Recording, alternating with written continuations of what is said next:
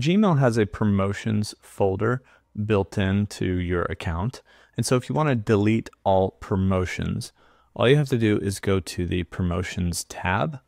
And then what you're going to do is click this select box up here, which will select everything inside of promotions on this first page. And you'll see this little box pop up here that says select all conversations in promotions. So we're going to click on that. And then what you'll do is just go to the delete button. Now this is a bulk action. So it asks, just wants to confirm that you want to do that.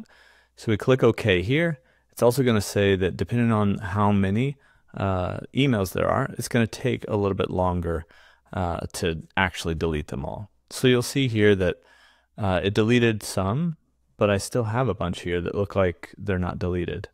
Well, if you give Gmail 5 or 10 minutes and come back to this and refresh this page, those will be deleted.